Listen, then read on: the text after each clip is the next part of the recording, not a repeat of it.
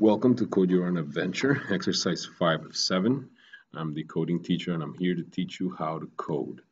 In this exercise, what they wanted to do is actually grab the value of this user answer and based on that, print two different things. So if the user answer is yes, we're going to print out you and Beaver start racing, it's neck and neck, you win by shoelace. And if the answer is not yes, we put, oh no, Beaver shakes his head and sings, I set a pace so I can race without pacing. So how do we do that? Simple, if statement. If user answer yes, if user answer is equal to yes,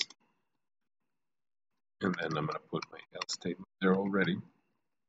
So if user answer is equal to yes, what do? I console.log this whole thing.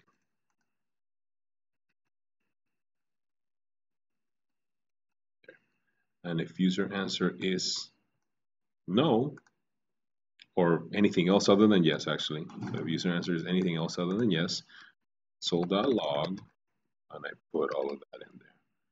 So that should be it for this one. I'm ready to play. 500 years old. You want to race Beaver on stage? Yes. And look, you and Beaver start racing. It's neck and neck. You win by a shoelace. Now let's try it again by typing no. I'm ready to play. Page 42. Anything else other than yes? And there we go. Oh no, Beaver shakes his head and sings blah, blah, blah. So that is it for this exercise. I hope to see you guys next time. And I hope that was informative for you. Have a good one.